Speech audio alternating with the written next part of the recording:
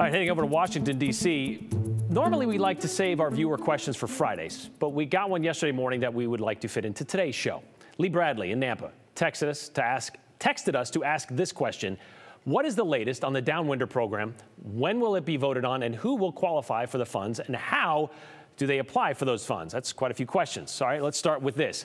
What is a downwinder? If you're new to Idaho, or maybe to the West, the term may be unfamiliar, but you're going to likely hear more of it coming from D.C. soon. We're going to explain that in a minute. But downwinders, people who lived in parts of Idaho, Utah, Arizona, Nevada, Montana, New Mexico, and Colorado during the 40s, 50s, and 60s. That was the time the federal government was conducting hundreds of atmospheric nuclear blasts in Nevada and across the New Mexico deserts. And for decades, many have said the radiation from those blasts just kind of spread out, got caught up in the jet stream, spread out across the West, and people all across the western states eventually got cancer. Idaho Senator Mike Crapo, a big proponent of downwinder legislation, says Idaho's fallout stems mostly from one blast on June 5th, 1952. He says it greatly impacted the counties of Custer, Gem, Blaine, and Lemhi, which he says saw some of the highest exposure in the nation. According to a 1997 National Cancer Institute study, Gem County actually received the third highest amount of radiation fallout in the country. So for the past 25 years, members of Congress, including Senator Crapo, for the last 10 years, well, they've been working to get new legislation passed to help those people affected by those blasts, known as downwinders. Senator Crapo says there's currently legislation in place called the Radiation Exposure Compensation Act. It was designed to compensate victims of the airborne radiation from those weapons testings.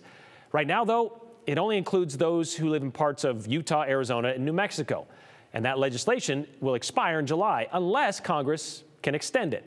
Part of Senator Crapo's legislation would make sure other states like Idaho, Colorado, Montana, and New Mexico would be included in that compensation. And they almost passed it back in December.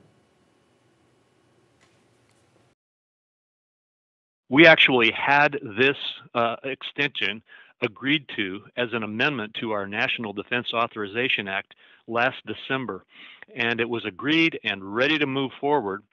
But then the entire tranche of amendments that had been agreed to that bill got dropped out in a procedural battle that forced all of those amendments to be pulled back for reasons unrelated to the amendments themselves. And so although that particular opportunity fell by the wayside as a result of other party politics, we know that we have bipartisan agreement in both the Senate and the House. And I expect that we have a good chance to be able to get that extension put in some of the legislation that moves between now and July. That is barring another tranche of amendments, I guess. So let's get back to Lee's question.